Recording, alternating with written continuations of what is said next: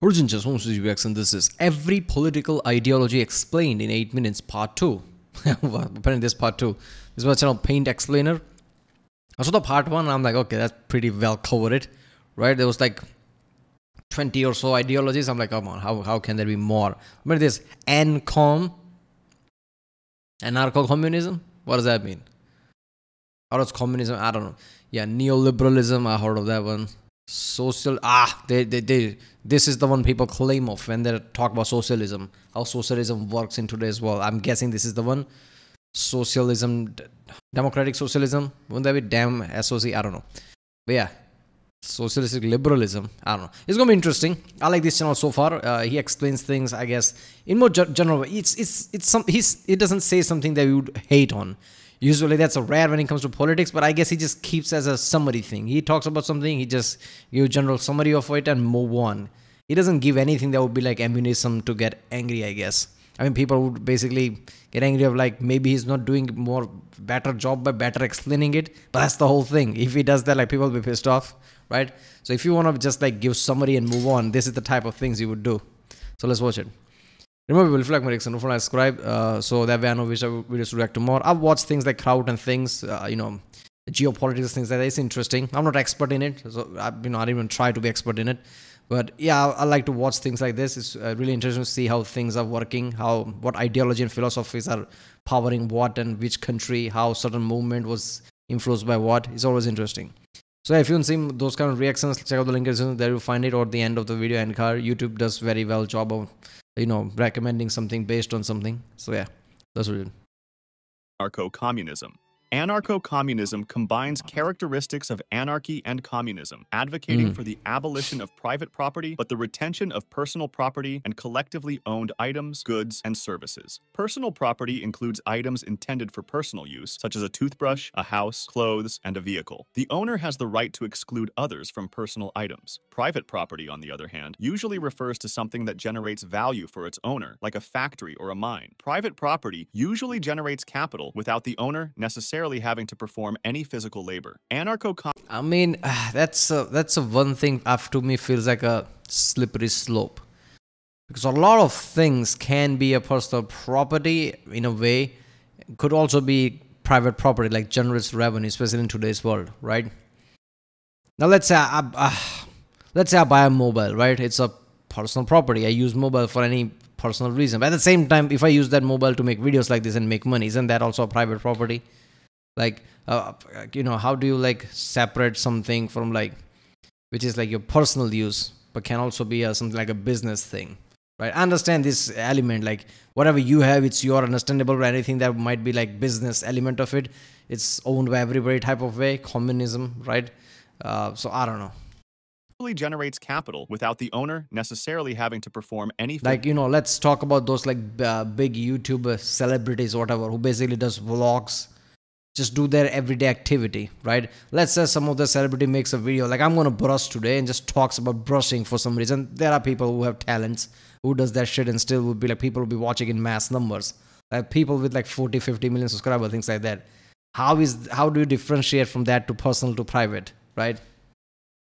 Physical labor. Anarcho-communism believes in the abolition of the state and all structures of capital, leading to a stateless, classless, and post-monetary society. Population is given full control over policymaking.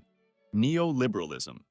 Neoliberalism has multiple competing definitions. It's generally associated with policies like privatization, deregulation, globalization, free trade, and reductions in government spending in order to increase the role of the private sector in the economy and society. It's sometimes also associated, on the libertarian left side, with managerial capitalism, which advocates for the dilution of ownership within society to a point where owners can no longer exert power over businesses, and rather this power being moved towards a professional manager class. Today, the term neoliberalism is usually thought to have a highly negative connotation. Social democracy. Okay. Social democracy advocates for economic and social interventions to promote social justice within a capitalist-oriented mixed economy with both private and public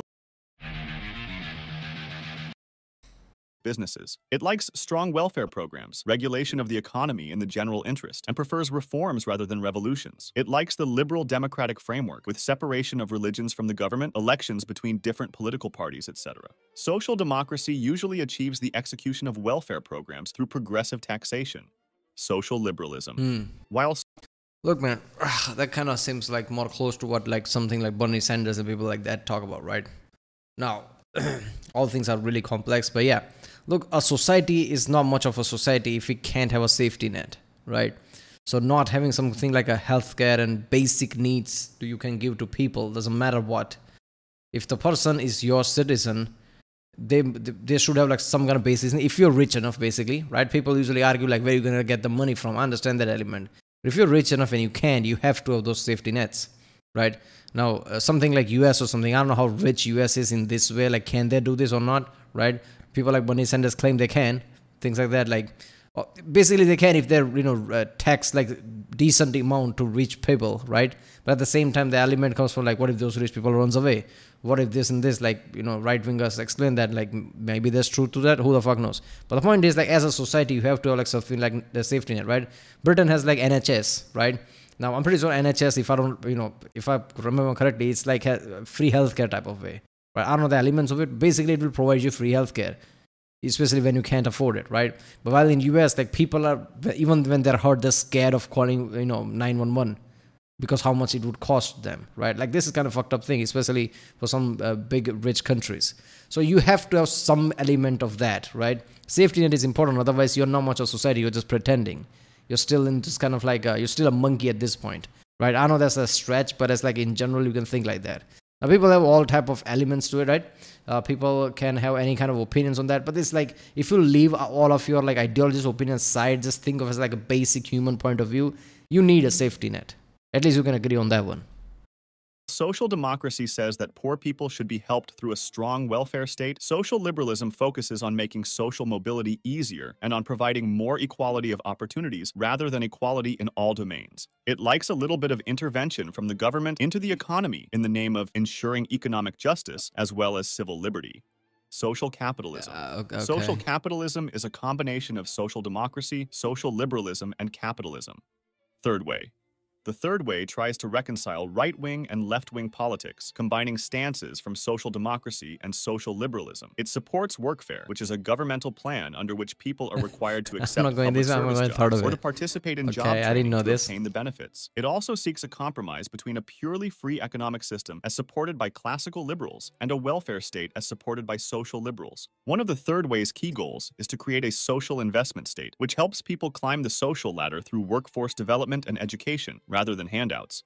Marxism. Marxism has developed over time into various branches and schools of thought, so no single definitive Marxist theory exists. Classical Marxism seeks to create a communist society. It makes a distinction between the minority who owns the means of production, called the bourgeoisie, and the vast majority of the population who produce goods and services, called the proletariat. It says that capitalism exploits and oppresses the proletariat, making it an economically unsustainable model as it causes proletarian revolutions. Marxism also believes. Look, there is a truth to that only at a point like humans are going to be humans. But apart from that, so far we don't see that really. Capitalism is working, right? I mean, that's the only thing you can think of. You can dissect a lot of things, you can come to any conclusion, but right now capitalism is working. Now, obviously there are going to be examples where capitalism, people say, let's see, because of this is not working. There could be 1,000 examples of it, but the point is, majority of the example, capitalism is somewhat working, right? Now, obviously, rich people exploiting things and trying to stay rich is going to be there. So the element like in capitalism, bourgeoisies are going to like suppress the, like 1% is going to suppress 99%. That's always going to happen because those 1% are still human and they're going to act like humans, right? If you become 1%, doesn't matter how good you think of yourself, you will be something like that, right? I mean, maybe you'll be less of compared to someone like just Jeff Bezos or somebody, maybe. But you'll be something similar to that. You'll justify that in any means necessary. But that doesn't mean capitalism is not working. believes that history can be viewed in stages of development based on which class holds a dictatorship over the other classes, and that today, the world is under the dictatorship of the bourgeoisie. Following the overthrow of the bourgeoisie, Marxism believes that a dictatorship of the proletariat must be established to eradicate capitalism and begin the transition to communism. This stage, where the working class has absolute power over all other classes and has ownership of the means of production, is usually called socialism. Leninism. Right. Leninism, also known as There are stages of Bolshevism, things, believes apparently. in the establishment of a dictatorship of the proletariat led by a revolutionary vanguard party. The Revolution Vanguard Party should be composed of the most educated workers, with the objective of educating larger sections of the working class and starting the revolution. Neo-libertarianism. Neo-libertarianism thinks that the I like how they're taking like very minority people who think they're better than them. They should be eradicated by giving power to the very minority of them. But among them, who are some of them, they're better of them, basically should rule over them, teach them, and basically move from there. Like, okay. libertarians' value of freedom from interference by other people is incompatible with a strictly limited government, and thus, it is generally supportive of government involvement in society as long as it promotes greater liberty. It is sometimes associated with neoconservatism, which is the idea that typically advocates the promotion of democracy and interventionism in international affairs, including peace through strength. Classical liberalism. Classical liberalism thinks that individual freedom and a free market create a balanced economic equilibrium, as long as monopolies aren't allowed to develop and destroy competitiveness. It sees free trade as a path to universal peace and prosperity, and it likes as little government intervention as possible. If compared to social liberalism... Okay, how are you going to have little government intervention where your ideology says like there shouldn't be any monopolies? And it should be like competition shouldn't be suppressed. Only way you can do that is like some kind of like a organization stepping in or putting some rules here and there. Because as soon as people get bigger are going to get even more bigger. They're going to get even more bigger and suppress more and more competition. Look at Amazon. Everything Amazon has done is suppress everyone around it to become a juggernaut that is today. It wouldn't have gotten there without crushing the competition.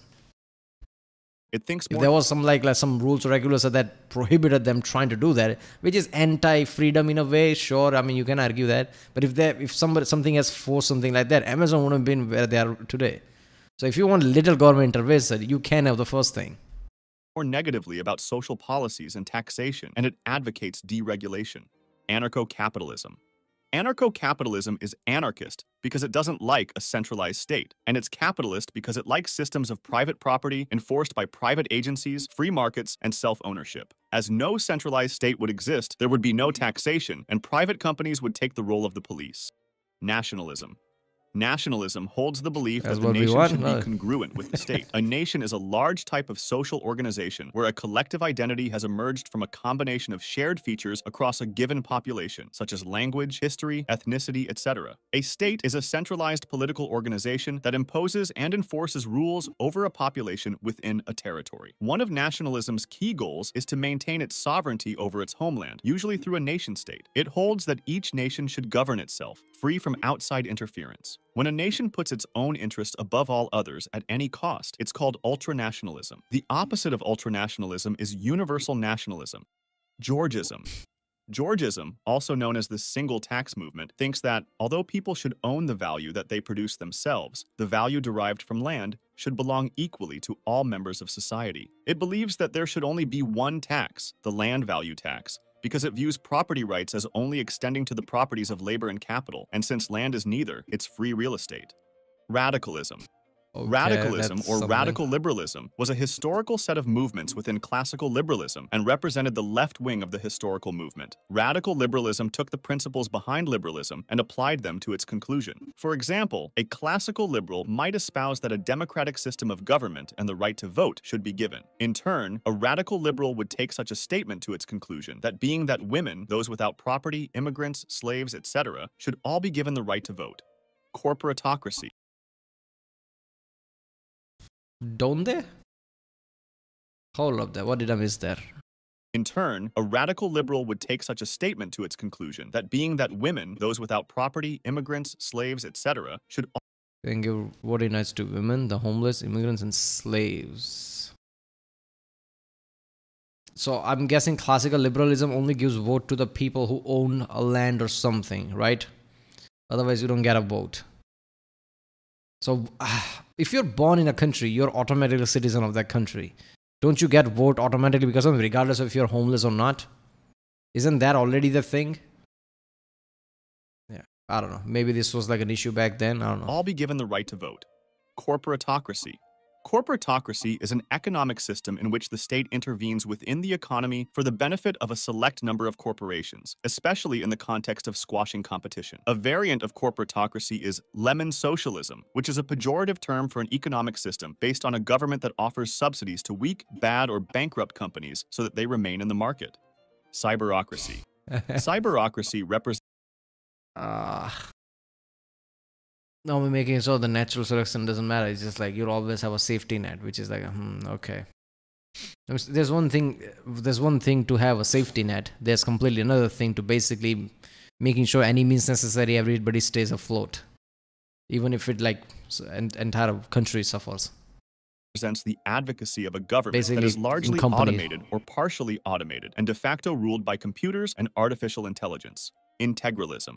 Integralism is the principle that the church should be the basis of public law and public policy within civil society. It's usually a deeply traditionalist doctrine, and it doesn't like secularism.